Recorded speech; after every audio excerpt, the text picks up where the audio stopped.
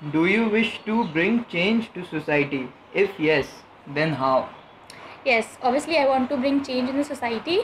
I want to see more women getting jobs and more women being empowered, women joining politics, and less of gender inequality and bias. This is how I want to bring change in the society.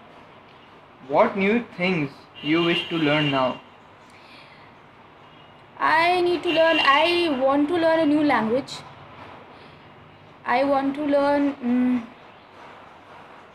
new vocational skills, and also I want to get involved in recreational activities, recreational sports, basically.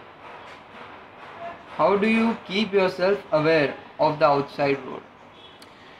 I read a lot of newspapers, I watch television, and I'm active in social media. So, this is how I come to know about the outside world. How do you prefer parenting? Lenient or strict? Actually, both. It will keep on changing in different occasions. What are your family members' opinion about your contribution towards your family? My family members are happy and satisfied with my contribution in the family. How do you what do you do to inspire and motivate others? I have worked in NGOs. I have taught children belonging to lower socioeconomic strata of society, where education was not that important, or they were not given that importance. I have also worked with youth, especially girls and boys of age group 16 to 20, 22, and taught them some vocational training like computer skills and spoken English. Um, and last but not the least, I have also been active with some women who were economically weak, and taught some vocational skills so that they could be independent and make something out of their life. So this is how I motivate and inspire others, and plan to do the same afterwards. What are your views about the economic development of the country? Our country is economically stagnant.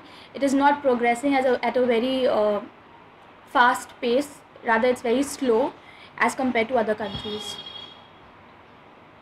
And a lot of people are jobless till now. Where do you see yourself after 10 years from today? After 10 years, I see myself either doing business or actively involved in social work and leading a happy and stable family life.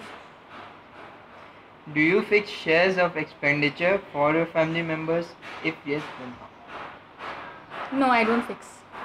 But sometimes I help my mother in dividing the budget as food, clothing, and emergency money we keep it aside for safety and security in the future.